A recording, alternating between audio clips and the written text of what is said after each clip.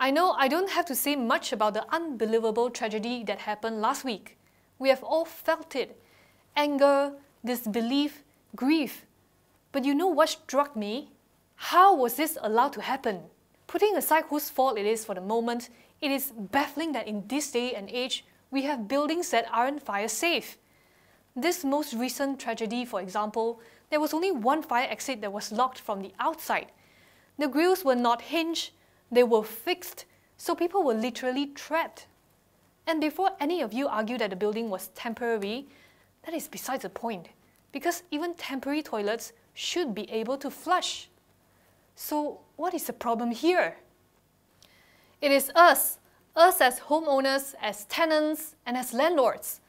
We tend to be ignorant about the fire safety issues in our workplaces to the extent that most of us aren't even sure where the nearest fire exit is. And I know most of us are guilty of staying put at our desks when there is a fire drill in the building, instead of actually walking down to the assembly point. And not just in our workplaces. What about our homes? While many of us are strong supporters of security systems for homes, can we say the same for smoke detectors? Most of us are so paranoid about intruders, we tend to put aside having an escape plan if a fire breaks out.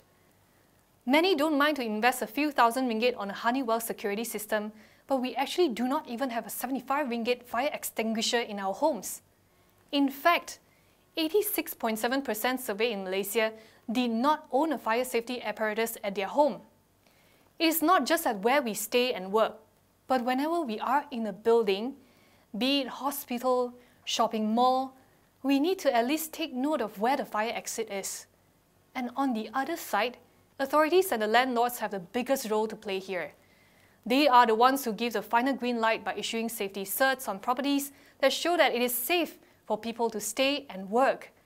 Checks need to be regular on the fire safety equipment in the properties and whether the tenants are following the rules, such as not blocking the fire exit or making sure that the fire extinguishers have not expired.